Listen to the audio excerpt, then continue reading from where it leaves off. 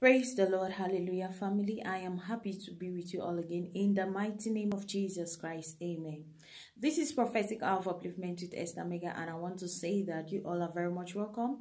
The Lord bless you, the Lord increase you. I love you all, my returning subscribers, in the name of Jesus Christ. I make this prayer for you that may this word not pass you by in Jesus' mighty name.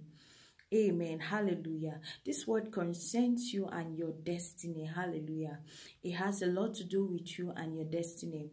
Anytime that you find yourself in different places, there is just this thing over you that makes people to always identify you. You understand? Like that kind of, when you find yourself in a public place, or when you find yourself in the crowd, there is always this thing that makes people to quickly identify you and call you out for something unique. Hallelujah. This is not an error. This is not a mistake. It means that there is something unique over you. There is something that God has called you that is greater. Hallelujah. And you have to identify, you have to accept this thing.